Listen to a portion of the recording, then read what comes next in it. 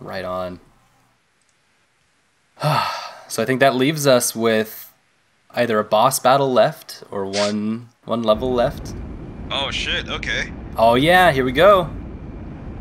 Alright. We're taking on the egg carrier. Okay. I see, so. Police! Drama. Please! Okay, the funny thing is that Zolani can't actually hear any of the things going on in the game, and just imitated it perfectly. Did I? You nailed it. Perfect. It's great. Oh man, look at Hey now, don't laugh. Sonic's in pain here. There's still a way to change this. Oh. You know what's happening. You know what's coming up. They all just stand to themselves, just If we looking return down, to an earlier just point in time, melodramatically. It's so perfect. we'll It's be so able good. to save her. If we start from an earlier save point, I understand. we can save her. Oh. Chaos Emerald magic, go! They just pull it from their butt. They just pull it from like their imaginary pocket. It's pretty perfect. Chaos I'm really control! upset that Blaze isn't someone that gets more attention. Yep, she Because- just has. She because- doesn't get to play with the Chaos Emeralds. Yeah, but like Blaze does Blaze. I find Blaze a lot more interesting than Silver, and I find Blaze actually a lot more like effective as a character than Silver is. Besides, you got somewhere to go, right? Silver's just kind of clumsy and annoying. You. I'll make sure to change Elisa's fate. And then, And that, because in he wants to turn, kiss her, should change your future too. it's gonna happen. Remember, those are Chaos Emerald number like 4 and 5. Yeah. Just They don't There are actually 7. reach 8 Chaos Emeralds. Well, there are 7 Or chaos. 7, excuse me. Oh my god. Solon. Oh, Seriously. how could you? Seriously, What is that? Solon. What kind of Sonic fan are you? Oh my god. Oh, gee, I'm taking your card back. This is unacceptable. Okay, but there are not 7 Chaos Emeralds in this game. How many are there? They only show like 5, and you don't collect them. It's all part of the story instead. Well, the thing is that you only I know need how technically to need save 1 our Chaos world Emerald to now. do Chaos We Control. Oh don't my have to god, I change can't believe the I'm saying this past. right now. Yeah, Yeah. you only need I'm 1 sure Chaos of it. Emerald to do Chaos Control. He's gonna bang these So two you have a together. plan?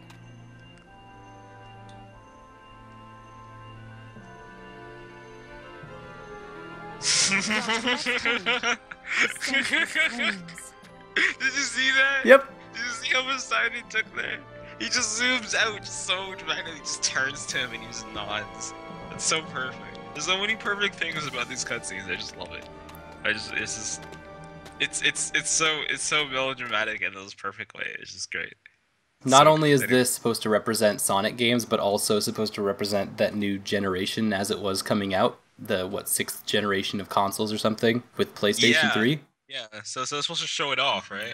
Is the aesthetic that they're going for just supposed to be reminiscent of film? I think a lot of games don't actually have an understanding of what film does, what film is, and what it means for something to be cinematic. Being cinematic doesn't just mean that you have something that looks like a camera and then you put it in. Being something that is, I mean, look, I'm not like a film theory master here, but I mean, I'm pretty sure that something that is cinematic demonstrates an understanding of perspective and of framing, of a visual framing. So that's pretty much what a cinematic sense would imply, right? So games don't try to be cinematic, but they do try to simulate a certain kind of a certain kind of blockbuster aesthetic that they don't actually do very well. Sometimes the game will do it properly, but most of the time they just kind of don't. So Sonic 06 is just like another crate on the train that's just going in that direction, and just another of the many games that just employ that really badly, and don't really do it in a way that actually communicates much of anything. So that's pretty much it. Wow, And you know, that actually gets into a lot of things because that's something that we see on every console generation. Well, you know Are what, these kinds of games. because Sonic 06 is in the early PS3 version, where being cinematic meant having cool pans and camera angles. But when you get to late PS3, you get games like DMC Devil May Cry. They try to do the fucking shaky cam thing. Yep. And it's just like, oh god, it's just rolling my eyes. Oh, no, it's just so irritating. Whatever. But you know, yeah, it's just it's an entertainment industry, right? So it tries to keep up with Uh-oh. that kind of. Lava. Luckily, lava doesn't kill us. Even the water does. Water kills us, but hot molten lava does not kill. Not knowing where to go kills us, though. Where am I going? There we go. I always feel like you're so on the brink. Also, why are they glowing? Because I hit a switch. Yeah, they're glowing from a little bit ago. Okay, I gotta fight this guy, but I don't have any coins. I don't like this. So, yeah. Also, when it comes to Sonic 06, just the way that it presents itself, I should have mentioned that before, actually. So never mind. But also, the thing about Sonic 06 is that generally the way it presents itself is different from most Sonic games, because it tries to put out this weird, like, sort of like, hey, look, we're modern cult and generation game, right? That's what I'm getting at. Is that it's the presentation? Sonic the Hedgehog because it's supposed to be a revitalization of the series. And I think it's a cinematic revitalization. I think they're trying, or at least they're trying to emulate that idea, as foolhardy as it is. Well, I'm the not sure idea if of it's a revitalization cinematic. to something cinematic as much as this revitalization is something that's trying to emulate other games that have sold better. There's understanding of what the entertainment trend is There of he big goes. AAA games. Would big oh wow, okay. Yeah. He doesn't even close his eyes. He just sits there. He just puts his head to the fucking ground like he's listening to it or something. I'm dead. Yeah, he's like he's like, oh yeah, oh it's over, I guess, whatever. Uh-oh. All right then. Okay. Ooh, that was the closest I've ever been to eating it while still surviving.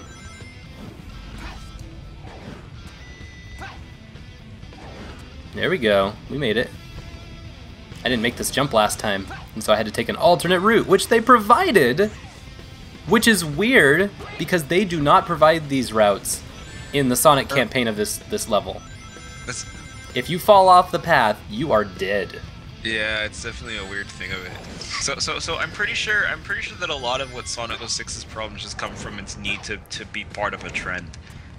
And it just tries itself trying to do it. It's I'm pretty sure that's it's pretty reactionary obvious. and not innovative. Yeah, it's just kind of like we need to make this a modern generation console game, so everything needs to look really shiny, and it needs to have good cutscenes and stuff. It needs to have this and that. When I find creative work that is reactionary and not innovative, Well, it I mean, kind of turns into stuff like this. Not necessarily Sonic 06, because this is an extreme, but it has some similar kinds of ideas to it, where it's like, okay, because you're reacting to like cultural or artistic changes in a media, you're not you're not creating for the game itself as much as you're creating for this larger idea. I guess personally, I'm not really looking for innovation much. I'm looking for something that feels inspired. So I guess like Okay, yeah, I think that might even be a better way to put it. So a more this understanding of what is like a historical taste of like this something that emulates something else is something that clearly shows like a good understanding of art as a thing, you know, like games that feel inspired by stuff. You know? It doesn't mean that they have to reference things directly. I'm not really even into that much. You know, it's just understanding that this is a game that does a lot of really interesting things that I can connect them to other things. Just really cool. Sonic 06 clearly isn't inspired. No, which is funny because Mario funny 'cause games, the classic Mario games, aren't inspired either. But because they are so, what's a good word for it? Branded, I guess. I feel like they are somewhat inspired, but I don't think it's like explicit in those things. But it does feel like they are. It's weird because Mario really is a really unique kind of aesthetic. It really is. Mario really is one of a kind, honestly. I totally agree with that. But I think that what they do is really conservative because they've been doing the same thing for the last 35 years. Well, whether it's Nintendo is a 2D, whether it's conservative 3D. company, right? Yeah. So. And I think that's what we've been kind of trying to say this whole time, is that even though that this is a failed game or a failed attempt, it's still not as conservative as Mario games are. They're doing a lot more in a much stranger space. And it is kind of inspired in a weird way. Yeah. Well, I mean, we can say that Sonic 06 is inspired by weird, like, fantasy imagery. right? And some old school European stuff, big castles and Yeah. So there's stuff here, right? Like there's just it's, Sonic 06, right? So yeah. this game. Not the most, nothing really revolutionary, but it's a thing. It's a thing, which is the worst thing to say. It's a thing, I guess. It exists. It is an entity. What did that do anything? Oh, hi there. Hi, friends. Can I just leave? Oh, I think I can. I think I can just walk away. Please let me just leave. Yes. Nice. Yay! Oh, okay, good. 4-minute checkpoint. That's insane. That's Sonic. Oh, you know what is one of the best Sonic games though ever made? Sonic 2006. I only play the best. What is it? It's Sonic Ball. Sonic Ball is the best Sonic game ever made, and it's not even made by Sonic Team. It's made by Sonic Team. It's called Sonic Ball, and it's amazing. I have seen Sonic Ball. Have you seen it? Uh-huh. Yeah, I know exactly what you're talking about. But did you only see it when I was tweeting about it a long time ago? Because they made a huge update to it. They added new courses to it. They added like new characters and music, and you could play online. Really? Yeah, I don't know if I never got it to work though. It's like you have to enter like a port number, but I think it's a feature that actually is a thing. Maybe I need to read instructions of how it works, but you can do it. So Sonic Ball is one of the best Sonic games ever made. I just want to put that out there. It totally actually does have like it sometimes does that Sonic feeling of frictionless speed better than Sonic does. Yeah, but I also feel like Sonic Ball comes from like an actual like love of the nature of the quirky nature of Sonic fan culture. Because Sonic fan culture is pretty quirky, right, in a certain sense. And it sees Sonic as this weird like awkward like funny quirky thing that's just like really weird, because Sonic games are really weird. They are just kind of and it kind of embraces. Wow, that. This game just took me in a huge circle, and it did not let me go. But yeah, this game has a weird language that it's trying to teach me. Come on, there we go. Sometimes I can just pick up enemies and destroy them in one go. Cool. Which has a bit of it's got a powerful feeling to it. I still remember when game reviews. I don't know if they still do this because I don't really read the game as much as I used to. Sure. But doing this thing where it's like it makes you feel like a badass as a compliment. So it's like you feel like a badass. So it's like kind of like embracing the whole power fantasy thing. Yeah. Yeah. There was just an instruction that said basically nothing. I don't know if you just saw that, but a tutorial prompt that was like, keep going on these floating platforms. Really? Yep. And I was like, okay, that's what I've been doing. Well, you know what? I would argue that is helpful in a certain sense. Actually, probably because it's like you get lost a lot, right? It's just a nice way to tell you like you're doing the right thing right now. Just keep doing what you're doing. I would agree, except that there's been other times in this level, like in the last 7 minutes and 20 seconds, where I've been so lost. I kinda, you know what? In like a big space, without knowing that I was supposed to go across these floating lava things. I don't know if in any other Sonic game you pay attention so much to the time as in Sonic 06, because it just gets so long. You have to sit there and just reflect and just look back at the time and go, "Fucking really?" Yeah, I'm not getting lost in this game. That's for sure. Oh man. What are you doing on the box? Get off the box. This is no place for you. There we go. It's my box. You can find a different box somewhere else. That's the line that they're going with in Sonic 06. Silver just said, no matter how many of you come, it's a waste of time. That's... Alright. Translators stuck with that one.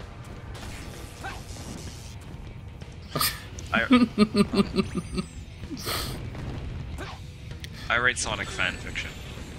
I don't doubt it. I would hope so. I probably would if I was any good at writing. Yeah, well, because I think there's actually a lot of cool work there. man, I need to take some time to read. I have so much, like, so you know that I have too much to read. But I mean, you know, Your reading list as an academic is huge. Well, I mean, tongue in cheek. Not an academic. I know. I'm just some dude who reads books. But I mean, like, you know, I would like to go through the comics a bit more critically next time, because I used to read them, but that was a while ago. But I like to go through them again, because there are a lot of them. But I like to go through them and get a better understanding of Sonic lore, because from what I remember, it's really interesting. The Sonic is such an interesting thing. Like this is the thing I don't think I got to mention, that the Sonic is not comparable to Mario in terms of content. This is another thing, is that Oh, Sonic yeah. Sonic the marketing character is the antithesis to Mario, but Sonic and its content is just not. It doesn't have that. That was the differentiation you were trying to make, was that there's a difference between Sonic, that is this marketed, mass-produced or mass-consumed character, and what actually Sonic is in the content of Yeah. Sonic media. Which honestly probably just reflects the culture's inability to understand content, but that's the thing, right? But like, you know, geez, it's just like it's in terms of, it just has such a huge different tonal range, and its subtext just goes in completely different directions. And I say that Sonic actually has a subtext to it. You know, Mario has an interesting aesthetic to it that I find is really interesting. And slightly surreal, and it's kind of cool, but I also find it to be just kind of like a weird, like, feedback simulator thing. Oh yeah. You know, so it's just kind of weird. Like, it's just kind of hitting a bunch of pleasure points, but Sonic, like, really, I feel like Sonic in turns fiction has really, like, tried to attempt to create, like, worlds that try to refer back to us, that have real politics to them. Yeah. In a way that Mario never. And I wonder if that exploration of the lore, the larger sense of Sonic, that doesn't get explored by Mario, and putting those two together is very important. I wonder if that's what fuels... Wow, a string of rings, that was kind of cool. I wonder if that fuels the fanfiction. Probably. I never... Because Mario doesn't have the fanfiction problem, but Yeah, Mario also but doesn't Sonic explore does. its own lore.